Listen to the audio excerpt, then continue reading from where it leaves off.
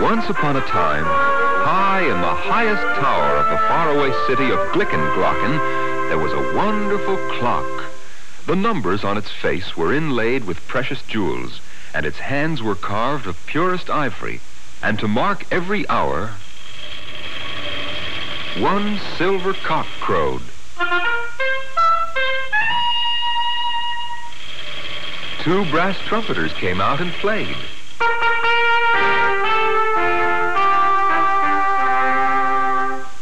And a little golden angel sang.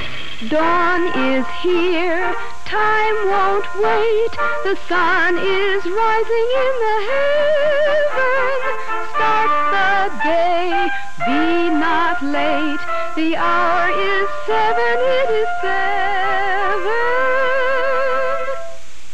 The people of Glickenglöcken were very proud of their wonderful clock.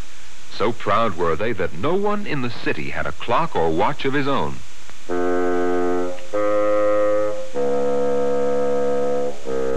Across the river from Glickenglöcken stood the ugly city of Dumburg. Now the wicked king of Dumburg had always wanted to conquer Glickenglöcken, but he was afraid to attack.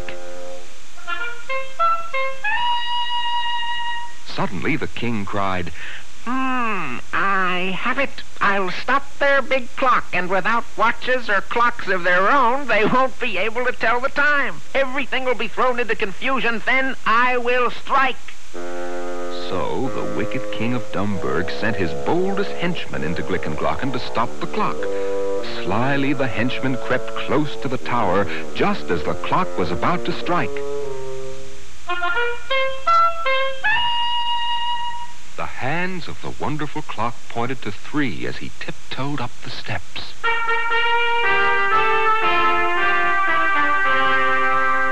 Quietly, he took a big hammer from under his cloak. Listen all, hear the shout of children running fast and free. School is out, school is out. The hour is 3, the hour is...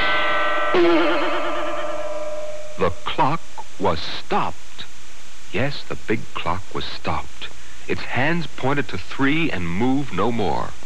Then, just as the wicked king of Dumburg had planned, all over the city of Glickenglöcken there was terrible confusion. What time is it? What time is it? What time is it? What time is it? Should we work? Should we work? Or should we stop? Or should we stop? Should we open up the door to close up every shop? The wicked king brought his army to a high ridge just across the river, and there behind the hill they waited while things in Glickenglöcken grew more and more confused. Is it late? Is it early? Goodness, what a hurly-burly. Is it early? Is it late? What's the hour? What's the date? Maybe it is time for bed. Get up quick and work instead. What has happened to our town? Everything is upside down. The wicked king cried, Now is the time! Over the bridge, and Glickenglöcken will be ours!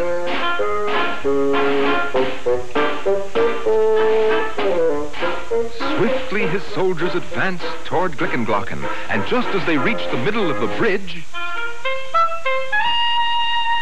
everyone stopped.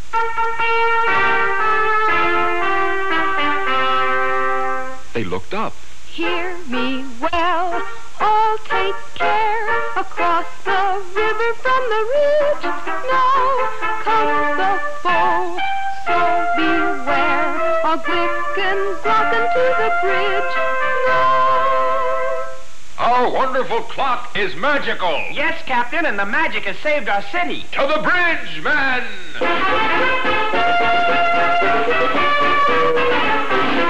The soldiers of Glickenglöcken rushed to the bridge and drove the wicked king and his army back into Dumburg.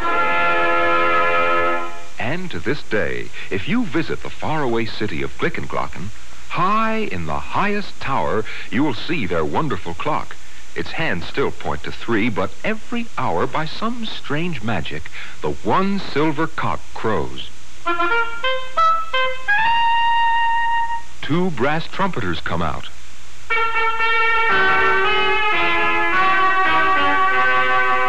And the little golden angel sings. Seconds fly, minutes flow, and hours into days and years swirl.